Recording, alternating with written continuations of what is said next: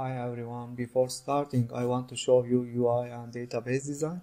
Our application is a to-do list application. We will insert, delete and update tasks. Before this we must register and log in the system. Let's open our doc file. When your application started, you will face it with this page, and then go to the register tab in the second tab and register the system. After this, log in the system and you will see this page, task page. In here there is two tabs. For the first tab you can type the task name, description and other details, and your task will be shown in this table. After this, if you want to delete the tasks, you just click this icon and delete the task.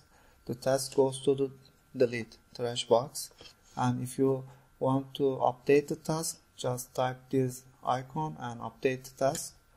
If you delete the task, it will go to the trash box.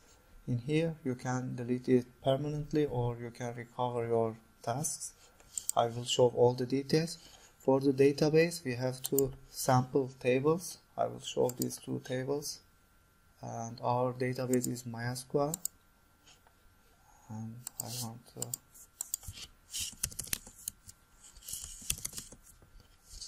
test the connection. Go to the schemas, and our schema is todo.db, and apply it.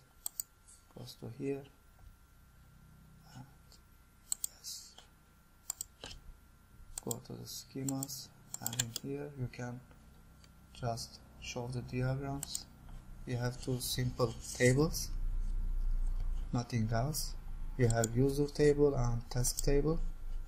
It is very basic database structure.